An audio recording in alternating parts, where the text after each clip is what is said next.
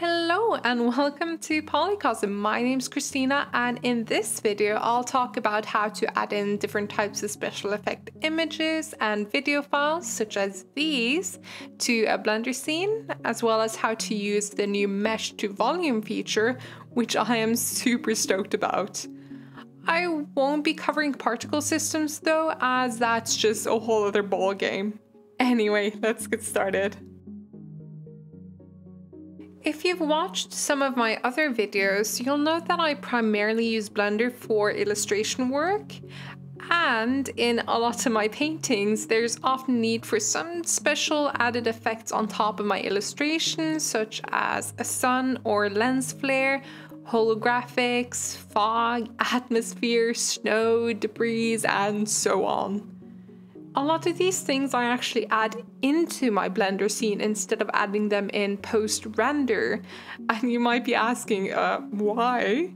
Well, my reason is, when trying to find a good composition or a shot, having these elements already in the scene to kind of move around, scale up and down, and so on can actually really help you figure things out, especially if you're a visual thinker like I am. I just like seeing changes happen in real time.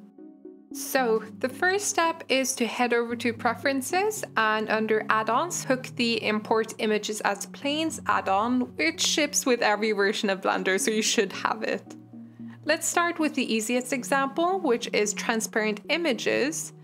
Blender pretty much does all the work for you, so you just go to File, Import Images as Planes, and choose your transparent image.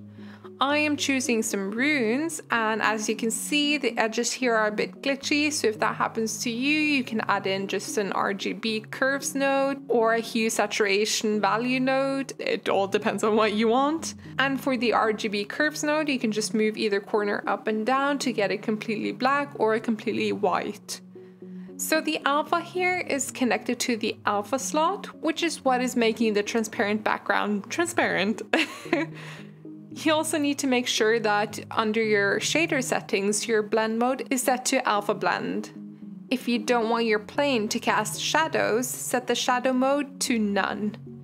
The benefits of this being a plane is that you can actually enter edit modes, subdivide it a bunch of times, and select whatever you want to cut out. So let's say these two bits, press P for separate and choose selection. Now what you can actually do is move these pieces independent of each other. This could, for example, be used on a double door where each half of the rune circle is etched onto each door. Okay, now let's make it glow. In order to do that, we need to use an emission shader, but lo and behold, the emission shader doesn't have an alpha node that we can feed the alpha connection into. To get around this, we add in a transparent shader, a mix shader, and mix both the emission and transparent shader together. We can actually now feed the alpha node into the factor and connect the mix shader to surface, and voila! Under emission, you can choose the strength of the glow and also the color. And just like before, you can subdivide it a bunch of times, and with proportional editing turned on up here, let's choose the middle portion, scroll up until we get our desired size, and pull out the shape. You can make some really cool shields and effects this way. So that's transparent images covered. What about images with black backgrounds, for example? This works similarly, but instead of having the alpha go down to the alpha, we're going to feed the color into the alpha instead. This is because black works as a mask, so it'll mask out everything that's black and leave the brightest part alone.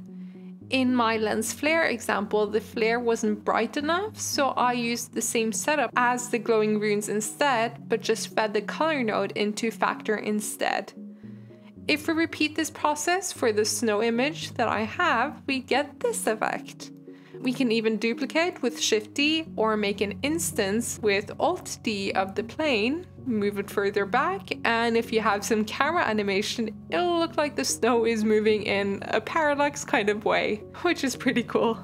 And the best thing is, these planes take practically zero processing power, so you can literally multi-instance them all around your scene, and it will only compute the first plane, which is just one polygon basically. Also, did you know that you can do the same with video files with black backgrounds? This blew my freaking mind when Ian Hubert introduced me to this technique, but you can basically just import a video file through import images as planes and just use the same setup as before. By the way, you can copy paste nodes if you didn't know that. Now, if we play this animation, how freaking cool is this? Again, you can duplicate or instance this all around your scene and it won't take much processing power even if it's a video file. Just make sure to offset each individual copy down here and make it cyclic if you so wish.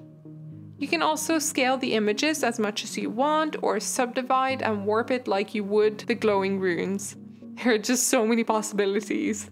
Also, to any of the black background images and videos, if you want them to interact with lights in a scene, for example this sunlight, you can change the emission shader to a translucent shader instead, and it will have shadows and light cast upon it.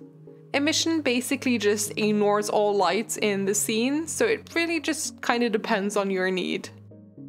Last image example that I want to show you is a bit tricky.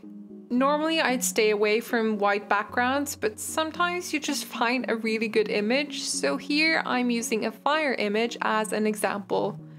This node setup is a bit more complicated, but basically I mixed an emission shader with a transparent shader again, but for the factor I inverted the original color of the image to make it black. Without altering any colors, this is how that looks. The colors came out looking very unpleasant, so I decided to add in a color ramp, manually find some colors I liked, and added in a second color ramp after my invert node to manually kind of just adjust the edges and the strength of the fire, which can also be done in the emission shader if you want.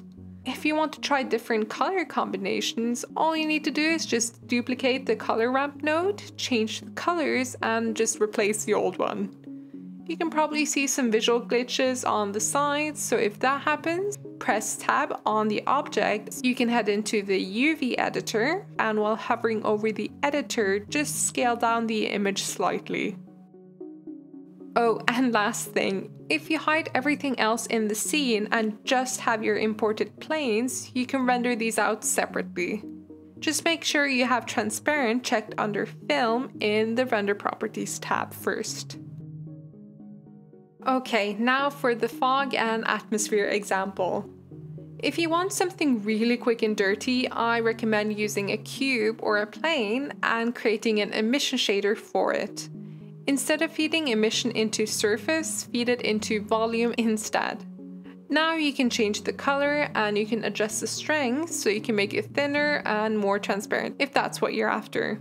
This is great for far background stuff, so if you have a large scene and need some more separation between your midground and background or foreground and midground, adding these in can be very quick and easy and doesn't really take much computing power. However, if you need more precision-based stuff like separating two things close to each other with atmosphere, this won't really work as well because there's just little control of the expanse of the volume, so the shader will just bleed into other objects, which isn't really good.